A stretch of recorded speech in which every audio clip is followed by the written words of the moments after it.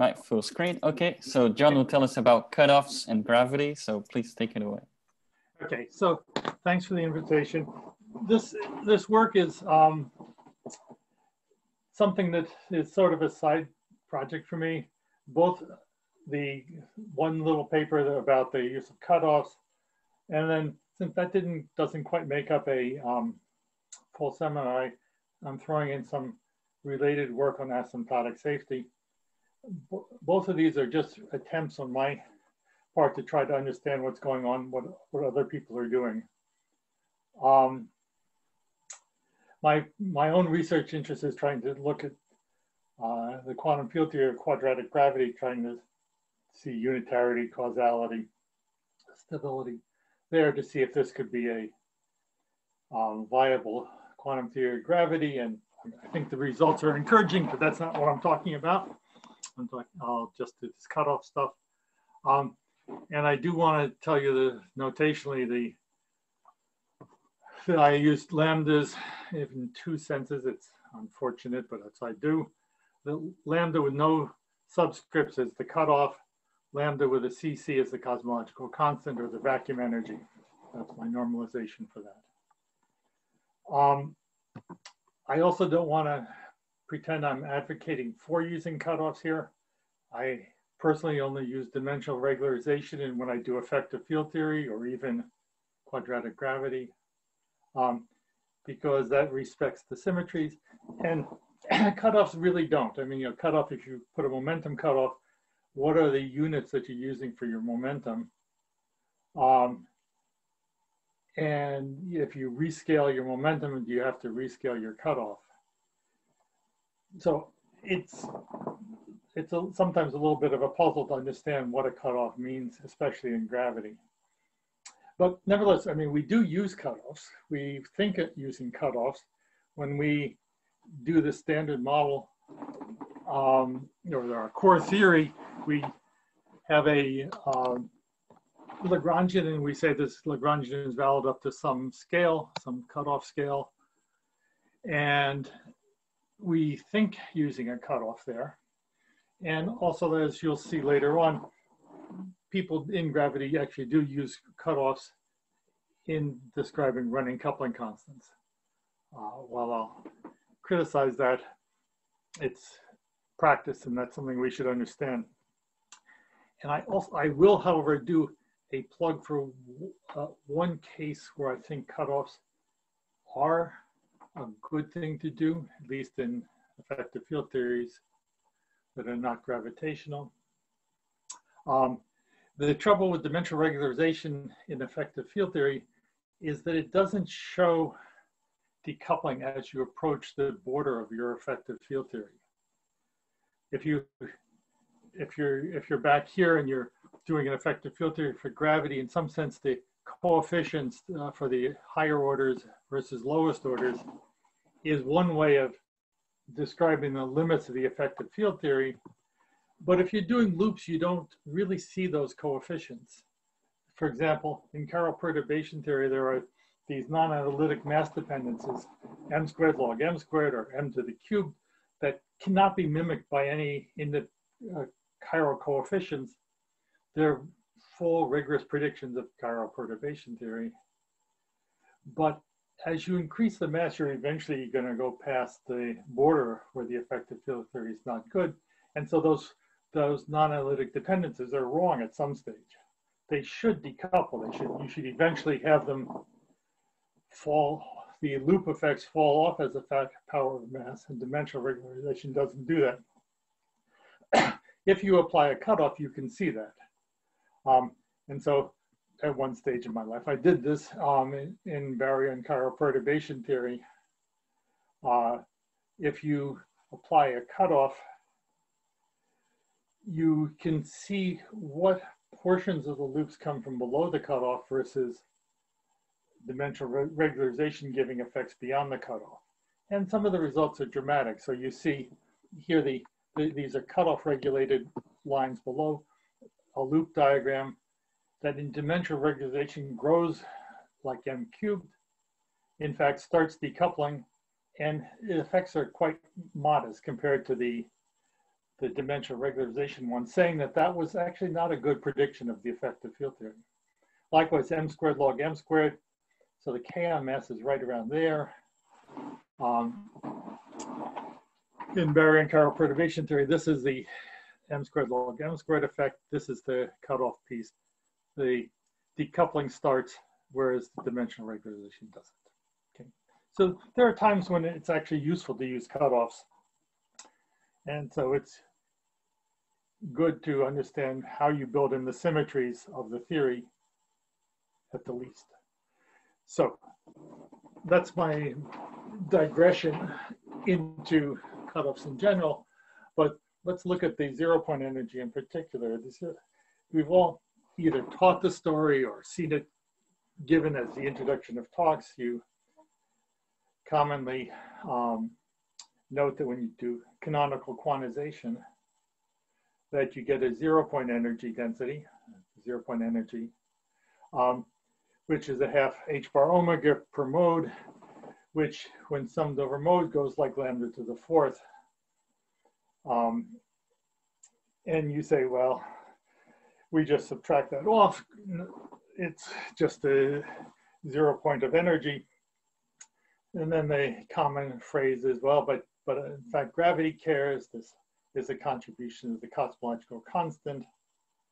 The worst prediction ever, because if you take this cutoff to the Planck scale, it looks like 10 to the 120 times the experimental value. That storyline, which I think we've all heard, isn't actually a reliable field theory statement, because canonical quantization actually doesn't really have a good definition of the cosmological constant. If you quantize the whole energy momentum tensor, you get something whose lambda to the fourth piece is traceless.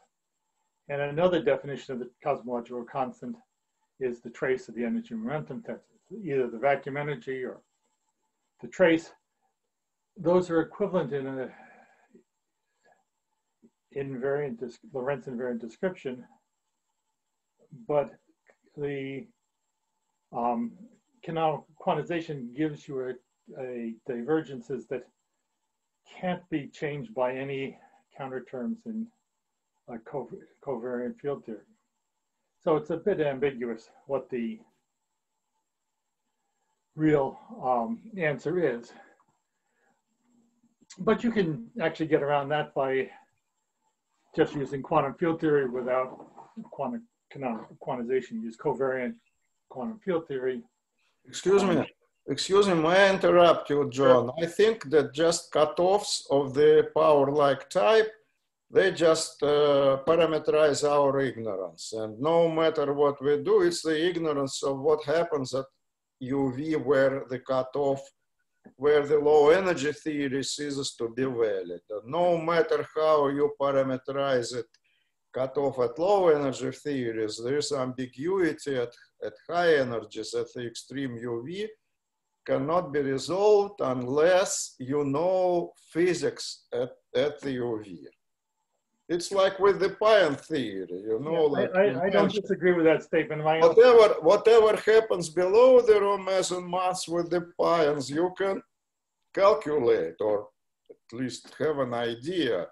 At energies or momenta above the raw meson mass, the low energy pion theory can be thrown away because a totally different physics come into the play. And if you didn't know this physics, you would never be able to guess an answer from the pion theory, low energy pion theory, right? Yeah, I don't disagree with that, but my point is going to be that if we're going to think using cutoffs, we should at least get the calculations correct. And so I'm going to point out a flaw in our usual way of calculating, and it has implications for the field, in particular you'll see an application to asymptotic safety. Yeah, but you've mentioned this worst prediction ever. It's not a prediction. I mean, when people say that's worst prediction, which contradicts the nature, has nothing to do with the prediction. It just tells us that our ignorance of what happens at the extreme UV is the worst ignorance ever. And this formulation, with this formulation, I will be in agreement. But saying that our prediction is 120 orders of magnitude larger than experimental number, it's nonsensical. It's not a prediction. I was only doing sociology there, Misha. I was saying what I hear all the time in talks. I actually don't say that myself. I never have ever said that. I'm just doing sociology. This is what we say. Okay. I'm going to say that even that calculation is wrong. Yeah. So well, whatever, you see, if people repeat one and the same wrong statements many times, doesn't mean that the statement becomes correct, right? It means that people are mindless enough. I'm being cautious. I think if you listen to my words, I was saying we've heard this story many times. Yes. I'm going to go against that story. So. Okay. I'm sorry for interrupting you. Okay. Anyhow, let me just try to first see how one would actually do this calculation, because I'm also going to say that even this field theory calculation is incorrect. The way that you do the calculation is you couple up your fields to gravity. If you're trying to get the cosmological constant, that's a term in the gravitational action that has no derivatives on the fields. It's just a constant field. When you couple up the fields to matter, you couple with the energy momentum tensor, you calculate in field theory, you then will get a covariant result, and you'll get a lambda to the fourth divergence if you naively cut off the momentum interval. Okay, so this is a better way than the old 0-point energy argument from canonical quantization gives a covariant answer. But I'll also say that that's wrong. That's the point of this first part of the talk, is that calculation is missing something. And it's an interesting exercise in field theory to see what it is. The point is that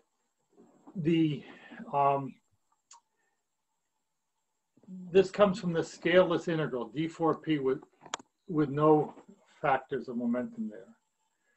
Now, normally you have to have at least a propagator, but to get rid of the propagator, you have to have derivative interactions. So numerator effects like p squared. So you get that integral only when the interactions involve two derivatives of the fields. But if you have two derivatives of fields, we will see that the interaction Lagrangian is changed. You have a new piece to the Feynman rules. The new piece cancels that off. And the calculation I just did is not correct. I think the net result, this is not a mathematician speaking, but I think if you integrate over all the work that's been done on this type of thing, you can make the claim that scaleless integral with no momentum factors doesn't appear in quantum field theory. I'm not making that claim. I have a question mark there, but I think it could be made mathematically. Anyhow, this work goes back to work that I learned from the paper by Gerstein, Jakiv, Lee, and Weinberg, and my presentation is very influenced by that. There was another paper at the same time, Honerkamp and Meets, on the same thing in chiral theories. Chiral theories have the same feature here, that they have derivative interactions. And when you do loops with cutoffs, you have to take that into account. Their work goes back to earlier work. It always traces back to DeWitt eventually, but with nice papers by Salam and Strati and Boulware along the way. When I wrote my paper, I didn't know that there was also an early work by Fradkin and Vilkovitsky where they do this, what I'm going to give as a measure. They have it there. You're going to see this delta 4 of 0. They do it for the gravitational field. This was brought to my attention by Setlin. We'll have a revised paper properly crediting this. I mean, technically, there are a few things that I do that I treat that they don't treat, but morally, they had a bunch of the idea. John Cherub came up with all interaction that I have. I'm sorry? The Gerstein, Jakif, Lee, Weinberg paper was motivated by some work that John Cherub was doing. That's right. Right. Though it was in some sense correcting the work and explaining why these new rules are needed. Right. Yes. No, I'm aware of the history.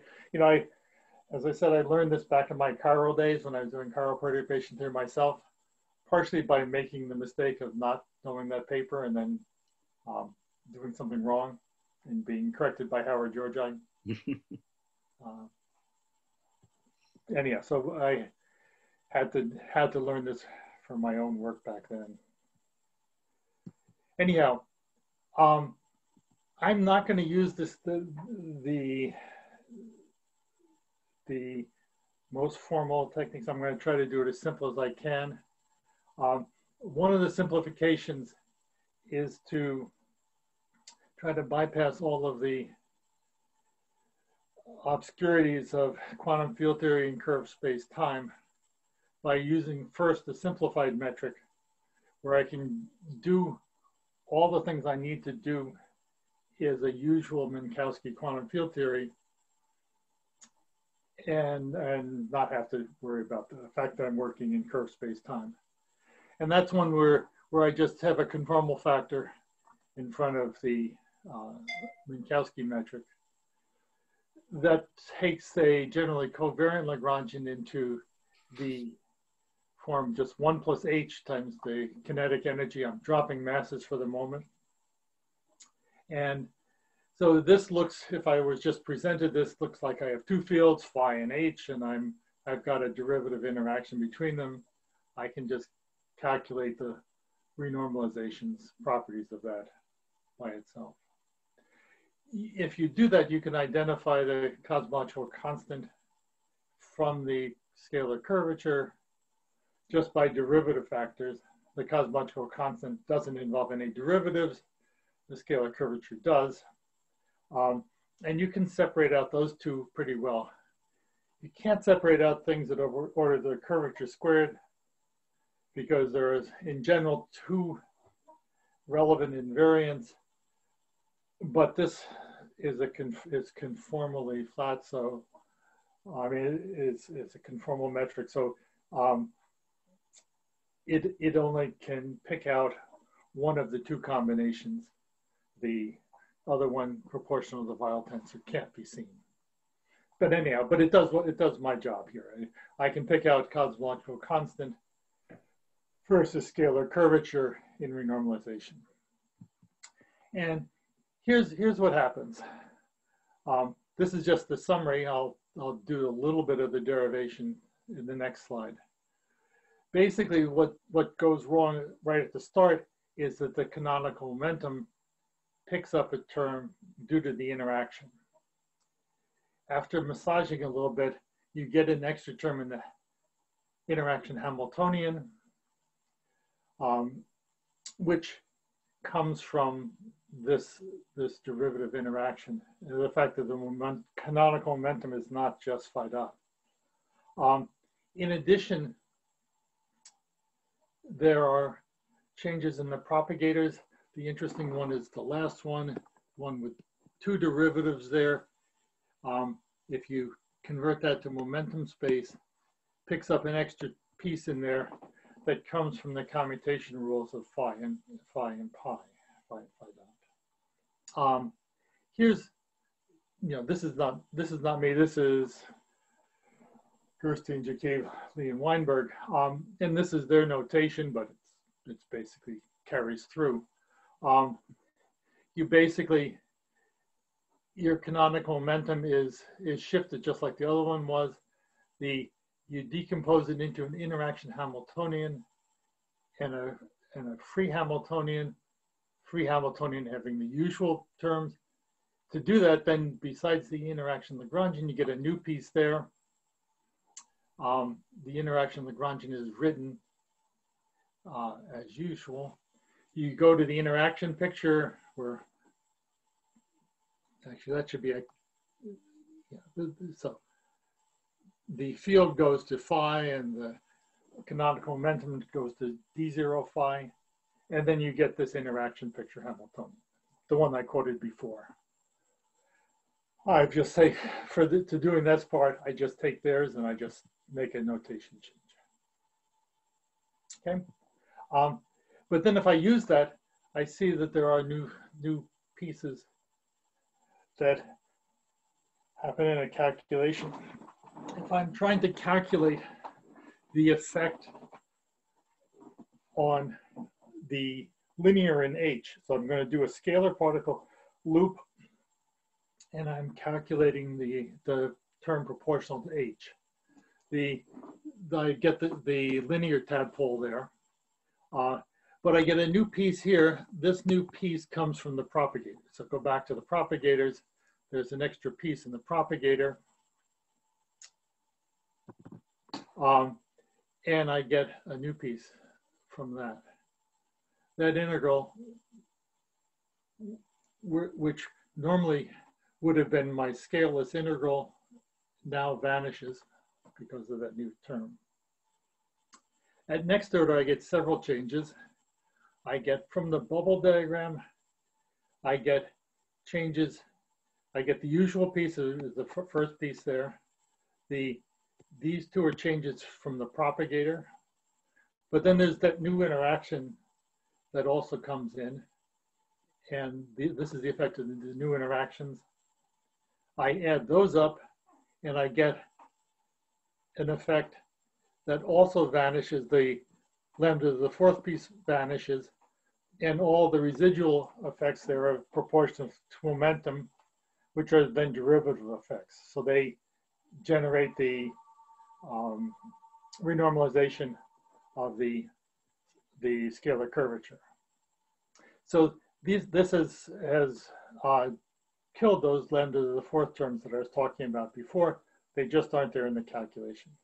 Excuse me, John? all these integrals which you combine, you know, just as they are regular integrals, none of them is well defined, of course. Separately. If you take each integral separately. Yes, if you did, but let me combine them first. I think it's fair to do that, to combine them at first. I have a question.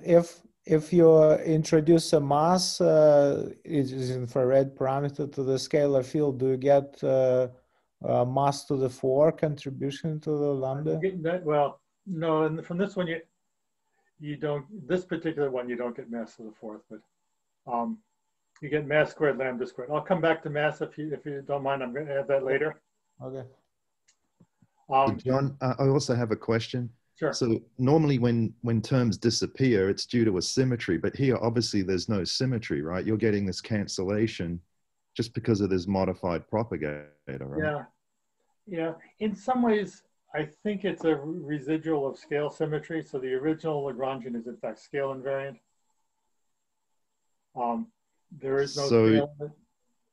I see. So that's why. So you're saying that there would be a symmetry argument here, basically, that there's no scale. I do feel it's a symmetry argument. Certainly when you do it in chiral theories, it's a very explicit symmetry argument. Scale symmetry is a little bit less obvious because, well, of course there's anomalies, but right. they don't play a role here. If you want to phrase it as a symmetry argument, it's scale symmetry. Okay, thanks.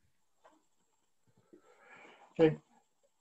In fact, I didn't have to do the calculation to get that result. Here's an easy derivation. And but this also tells me a bit about the physics.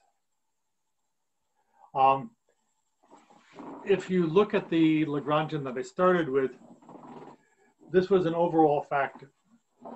If that factor h had been a constant, we would know what would have happened here. If that's just a constant, then we would absorb it into the normalization of the field and it would disappear. There would be no effect. The fact that it's not a constant means its derivatives can play a role, but any constant value of h should not. We can do that mathematically by doing a field redefinition. If I just pretend I'm doing this wave function renormalization as if this was a constant, but I can't keep the derivatives factors, it turns into a Lagrangian that only involves derivatives of h and not h itself. So in particular, you either get the form above there or after an integration of a part, you get this form where in these units, that's the fourth root of g times r. Now, there are no unusual quantization rules. The canonical momentum is the same as usual. This is just a usual interaction with the field being fourth root of gr. There's no way for this to ever give you. And 1/6, this is a regular sort of That's 1/6. Usual 1/6, yeah. In the showing scaling symmetry, right? Exactly. That's why it's. I mean, yes, you could have guessed that one because it's really just a rescaling of the field. So if I just had done this at the start, I could already have known that there was no contribution. So now, how would this play out in covariant quantization? Now, so if you go to the Weinberg, Gerstein, Jakif, Lee Weinberg paper, they go through a very awkward derivation where they do the Hamiltonian path integral and they convert to the Lagrangian path integral. And it comes up with the same answer that I'm about to come up with. The paper by Gerstein and Meets does it this way. Basically, if you can find a field definition which doesn't have any problems with this new interaction like I've just done, you can transform back to the original field by this wave function redefinition. And in covariant quantization, what you do is you pick up a Jacobian. The Jacobian is just related to the derivatives of the field, two definitions of the fields, and then you can exponentiate that. In our case,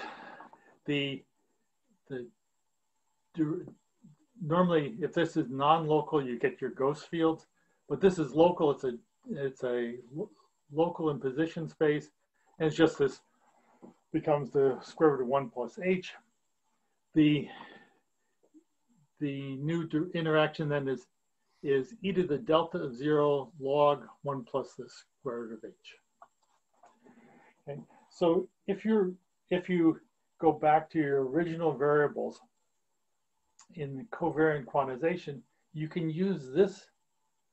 You can use the usual rules if you also include this new interaction. And this then has the effect that it claims. With this interaction, you just calculate away, but there's a new piece, and from that delta 4 of 0, you get the scaleless integral, which gives you exactly the right coefficient to cancel off the piece that you found in canonical quantization. Okay, so the conclusion of this pathway is that there's a new interaction that's required, comes from the measure in the path integral, and it has this this form of canceling off the most divergent pieces. Okay, here's another way of looking at it. This is now with a more general metric. And I have one more way to show you how it cancels things off rather than just doing Feynman diagrams. If I can take any metric at all. So now that it's not a restricted, I can write it as a conformal factor and a residual piece that's unimodular. So its determinant is -1. And then therefore the unimodular piece cannot contribute to the cosmological constant. It's only the conformal factor that does when I write it this way. The correspondence that we have is this 1 plus h is omega squared. And if you just follow through, the new interaction is then log of omega or log of the determinant of g with 1/8 factor there. If you use this in path integral, I will show you down at the bottom here that this leads to the same cancellation. Let's see how it goes. I mean, basically, if you take the action, there's the omega squared factor that sits in front, and then the rest is formed using the metric, the unimodular metric. If I integrate by parts, I get d squared, which has the unimodular part and also derivatives, but no constant factors. So all the constant factors sit outside. I now do the path integral. I have the integral over a usual piece, but with this factor. I get 1 over determinant omega squared d squared, determinant omega out in front. The overall constant factors cancel off, and I'm left over only with derivative interactions. So this is how just doing the path integral does this local wave function renormalization. It achieves the independence of this overall factor in the front. Okay, any questions on that one? Yeah, so basically you're saying that this term is just scale invariant, and even that's true even at the quantum level. And yes, any scale anomaly will not contribute to the cosmological constant. No, but there is the scale anomalies can, but they're logarithmic contributions. They're not mass to the fourth.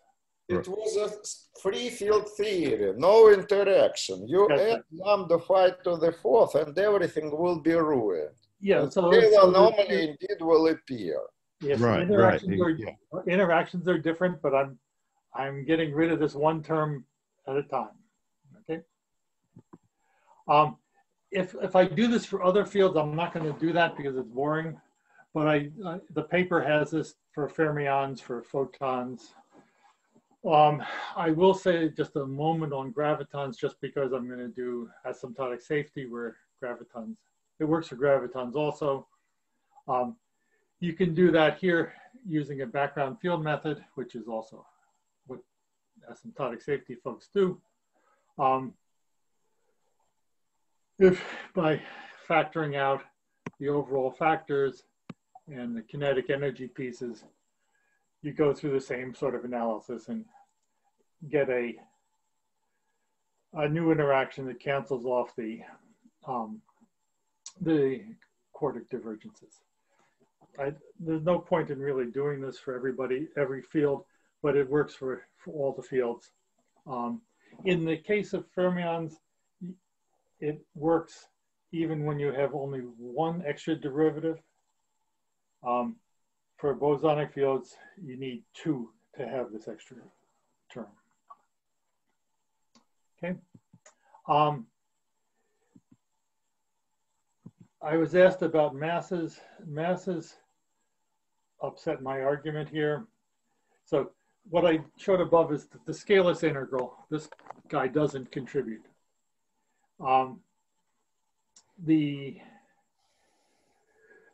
You might ask about a scaleless integral like that.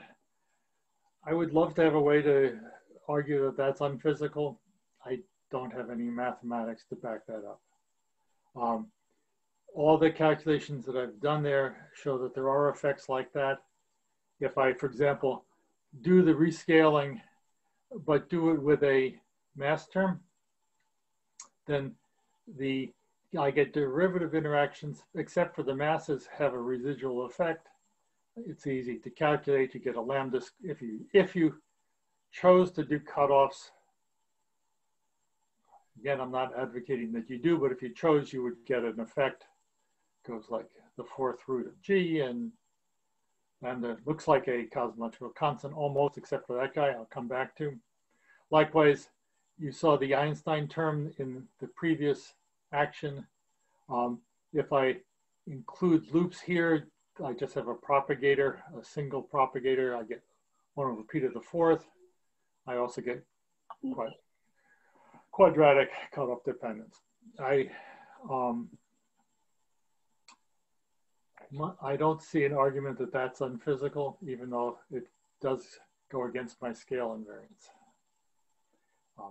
These are both effects that disturb the scale invariance, either the mass or background curvature. But that's what I have. Okay, so why do we care? Well, I don't know if we really care. I mean, I've removed the piece which it doesn't exist in dimensional regularization, but we tend to think about it, this cutoff as if it was there. For example, the usual 0-point energy. One of the arguments, not that I've made, but which I have heard and believed for a long time, was that since we have this dramatic dependence, we need to have a mechanism to cancel it.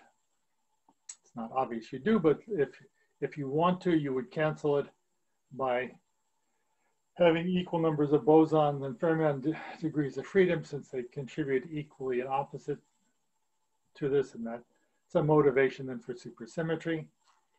We don't need that motivation if this mechanism removes that problem. Excuse me, so far you didn't consider scalar anomalies. Mass terms indeed will violate the scalar anomaly softly, and therefore lambda to the fourth term will cancel automatically. It will be m squared lambda squared. But if you consider the effects of the scalar anomalies, which are by themselves not proportional to any of the mass of the particle, this will give rise to lambda to the fourth. Take QCD or even lambda phi 4. The theory lambda phi 4 already has a scalar anomaly, and it is proportional. The scalar anomaly in trace of the energy momentum tensor is proportional to phi 4, dimension 4 operator. So naively, it will lead to lambda to the fourth. And I emphasize naively, because we still don't know what happens at the UV. But if you act naively, just counting the scaling dimensions, I would expect lambda to the fourth from the scalar anomaly, even in the simplest scalar theory, let alone gauge theory. Yeah. That may be the case. I actually can get lambda to the fourth from a different mechanism than you're saying, but again, with interactions. My main target is really that integral, the integral, the scaleless integral. That's my main target. In some sense, I don't care too much about. No, but this integral you combine with this, excuse me, with your equation 2 lines below this integral. And then you say that lambda to the fourth cancel, but m squared lambda squared appears. That's because it's a very specific expression which depends on the scale symmetry breaking explicitly only by the mass term.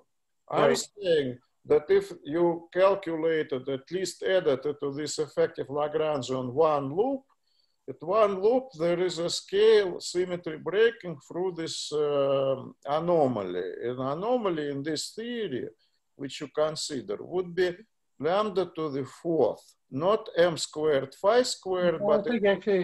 I I think the lambda to the fourth be canceled off by this effect if you.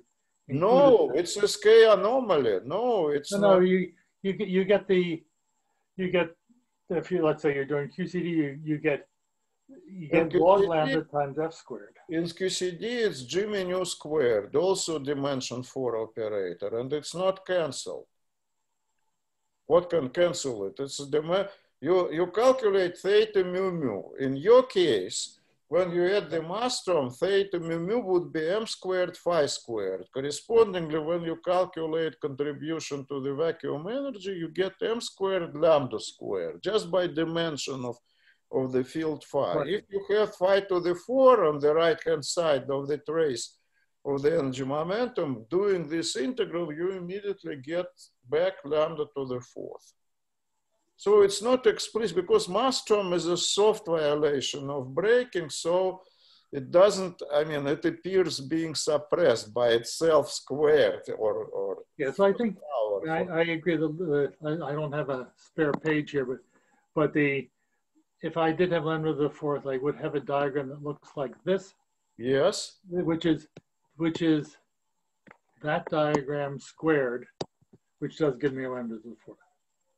Lambda to the 4th, that's what I totally agree with that. I'm not saying that, but I'm trying to get rid of the this piece by itself. Okay. Okay. I mean, in some sense, lambda to the 4th as an interaction is an optional effect. Self energies are the free field theory is not optional. So I don't dispute that there could be lambda to the 4th effects with interactions. But I am trying to get rid of that integral. So maybe I should be clear about that. I'm not convinced that we need to get rid of these things, but if you want to get rid of the quadratic dependence, you need mass sum rule, which is not satisfied with the usual particles. Anyway, let me not do too much about this. I did have just a quick comment on general covariance. From our direct calculation there, we actually saw things that were not covariant. When I did the mass effect, I got the 4th root of G. When I did the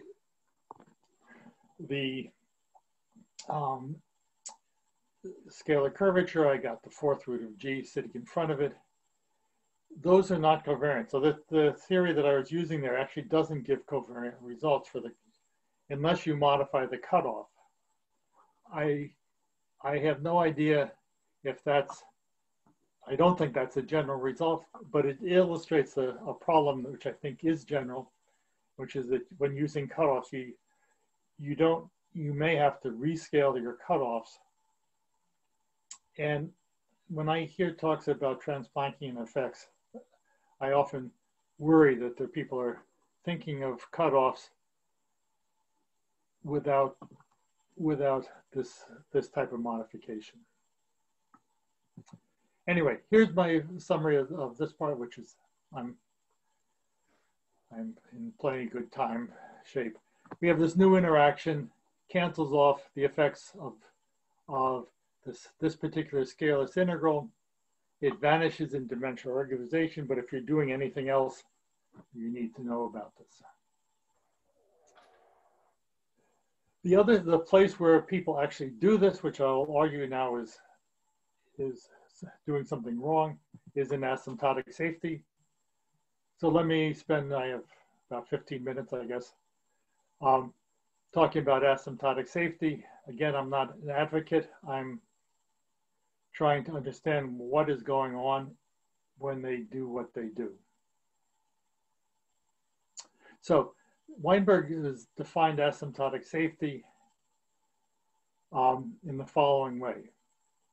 He said, let's consider dimensionless couplings. So in this case of gravity, you would make couplings dimensionless by multiplying them by a scale factor. You would then get reaction rates depending what you're calculating, would have some overall factor of this, the scale factor, factors of energy over the scale factor. And then the couplings could depend on do have to depend on the scale factor then. If you think of them as renormalized couplings, you might try measuring them at some renormalization point. And then if you choose your renormalization point as the energy, you get these running couplings, these dimensionless running couplings governing your reaction rates. So the logic here is that much like in renormalizable field theories where you have dimensionless coupling constants and overall factors of energy, you'd get the same thing here, even in a more general theory. If you use these dimensionless couplings. And asymptotic safety is the idea that these, well, not necessarily vanishing, they go to UV fixed points where their beta functions vanish. Okay. In gravity, there is an infinite number of these couplings. So if you're going to apply this to gravity, you're going to have an infinite number. At high energies, all these are active. But basically, you define dimensionless ones, you divide by the scale factors to the fourth. G gets multiplied by scale factor squared. And then you look at the running of those. Weinberg's definition is actually not fully adequate, and I'm not going to spend much time on this, but reaction rates depend on more than one energy. They depend on multiple energies, and those kinematic variables have different signs. They're not all positive. Some of them, like S is often positive, T is negative. You don't want power law runnings where these coupling constants carry different signs in different directions that they run. But let me not do that now. I come back to it later if I have time, which I may not. But asymptotic safety, as it's operated as a field, does the following. It, of course, has to truncate the basis set, so there's some basis. They use a Euclidean infrared cutoff. It's an infrared cutoff, so it removes the effects below the scale and nominally keeps them above. It's a cutoff. The renormalization group flow is calculated from d by d lambda of the cutoff. And so they want the cutoff to be smooth so they don't get delta function. So it's not quite a step function, it's a smooth function. But basically, you then iterate one loop running using this functional renormalization group. If you flow to the ultraviolet, they're supposed to flow to a fixed point. If you flow to the infrared, you should be therefore including no cutoff, so that's all the physics. So the cutoff equals to 0 is all of the physics, and the cutoff infinity is no quantum effects. If you flow all the way to the cutoff of 0, then you supposedly get a special Lagrangian with fixed coefficients. And the question is, what do you make of this flow? Now, Weinberg's definition clearly uses these running coupling constants as physical parameters in physical reactions. The question is, can you do that in asymptotic safety practice? I think the answer is that it's not. And here's an example. This is a very brief example, but this is the one loop and doing just the Einstein-Hilbert truncation, work done by Cordello and Percacci in 2006. If you do this truncation, they normally provide renormalization group equations for G and for G lambda. But it turns out if you use lambda, the cosmological constant, and 1 over g, the renormalization groups decouple. And this actually tells you what is going on. The renormalization group for the cosmological constant is lambda to the 4th. So we should get a flag there. And the running group for the Einstein action is lambda squared. So these are just the tadpoles that I described before. In fact, this calculation could be done using the gravitational action and just the tadpole loop that I gave before. And if you look at the papers, it's fancier, but that's the net effect. The net result then is that their cosmological constant, that should be as a function of lambda, runs from the experimental value to infinitely anti-de Sitter space. The G runs as a constant to some fixed point. And you can see the fixed points because dimensionally you would divide lambda by lambda. The cosmological constant by lambda to the 4th at 1 over g, divided by 1 over lambda squared. So those are the fixed points there. They exhibit UV fixed points. But in terms of physical parameters, all you've done is that calculation, the tadpole calculation. So,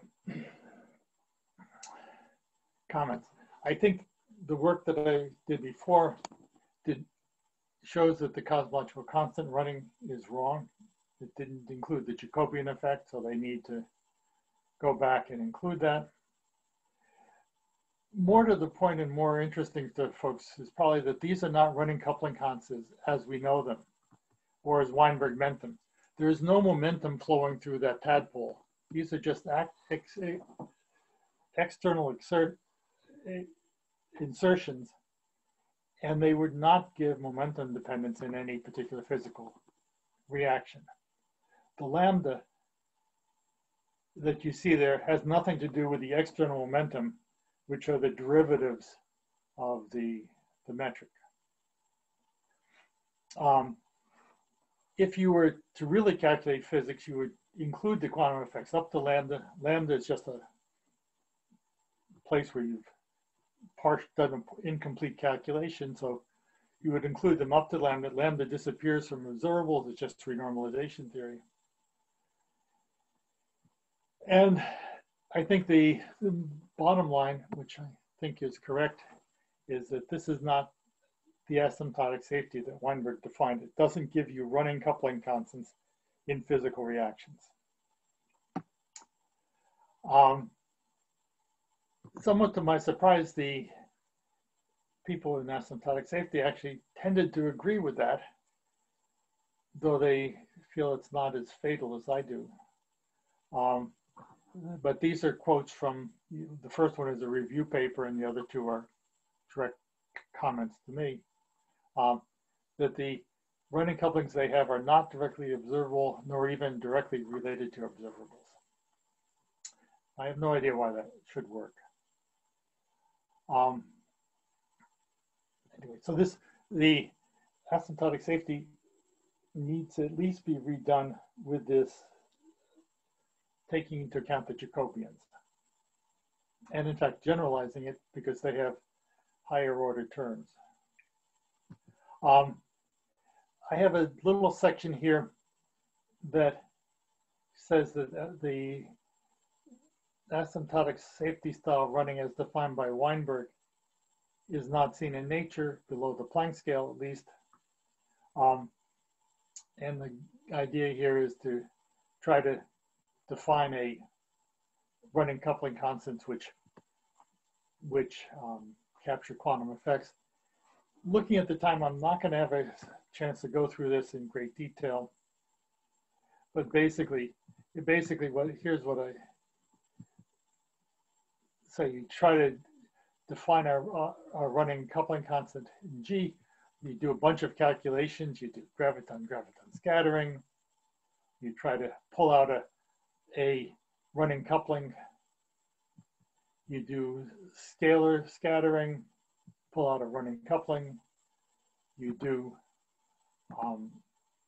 different types of scalars. You do gravity, matter, you do bending of light. You will see if you look through the formulas that I just flashed past that none of the effects are similar at all. They are all very different. They don't look like they're just a renormalization of G. And that we wouldn't expect this to be the case because gravity loops don't renormalize G here. The renormalize higher order coefficients when you're doing these effective field theory calculations. And so we're really not renormalizing the original constant. The point here is basically that power law running doesn't work in Lorentzian amplitudes. And so I don't think that nature organizes itself the way asymptotic safety is predicting. Anyway, I rushed through that. I apologize, but basically I think the definition of that Weinberg gave is a bit inadequate, but fails in practice below the Planck scale. The present asymptotic safety practice fails, and the running coupling constants that are used in the field are not the running coupling constants as we know them. Anyway, I will stop there. Okay, thank you very much. Maybe we can virtually applaud John. There's a button you can click there. If there are any questions. So John, so you're saying then that in this asymptotic safety calculations, if they take into account your cancellation of the lambda to the fourth, then they won't find a fixed point anymore? If they take account they won't find that lambda runs at all, even with their definition of running. I see. They will basically, that guy will be zero. I see. Right. Yeah. Okay. Okay. Because what about G then? That calculation has just been the self-energy piece that I've been working on. Well, you know, and what about G? Interactions, it could potentially generate this later on, but it's not what they're seeing at the moment.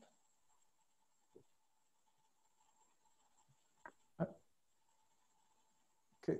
Can I ask you more about the cosmological constant business? Yep. So I understood very well your point about the free fields and that the 0-point energies are incorrect to be identifying with lambda to the 4 correction to the lambda CC.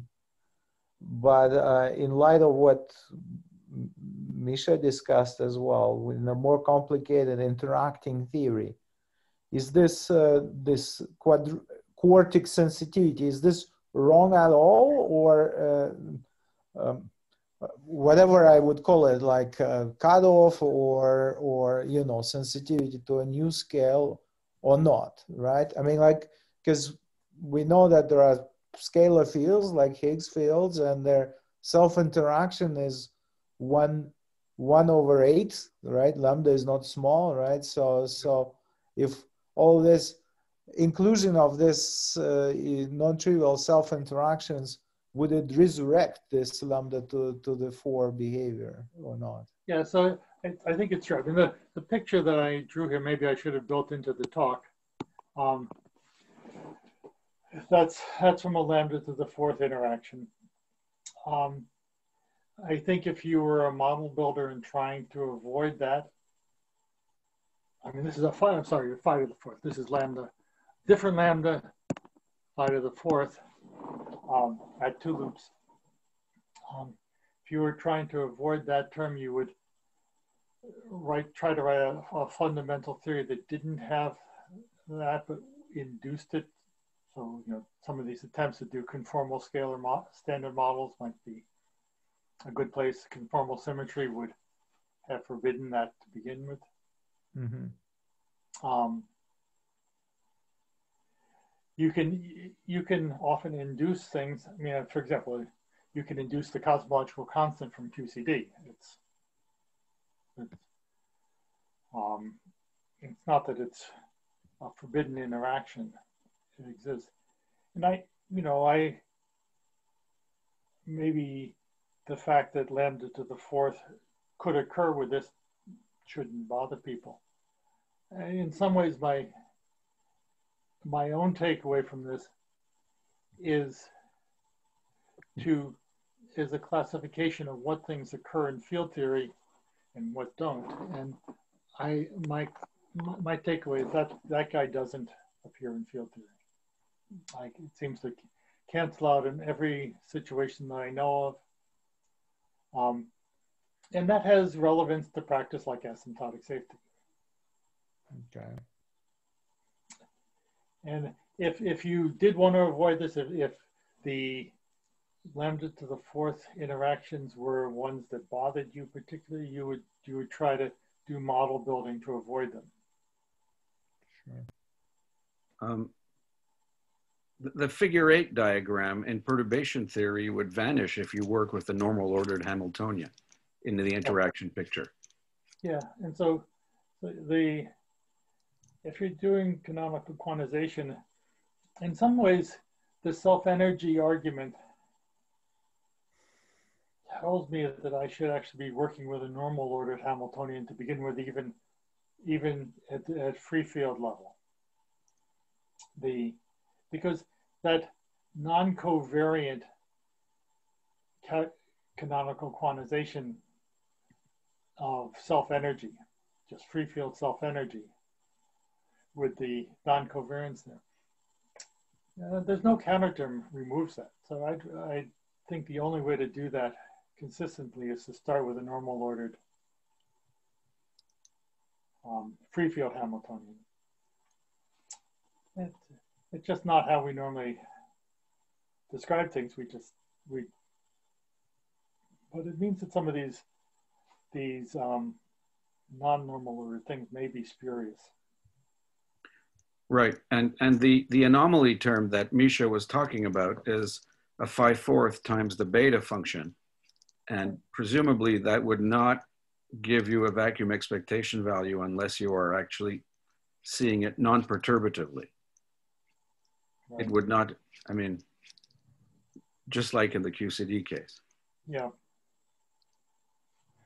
Yeah, I don't think that the anomalies are the problem here, but yeah.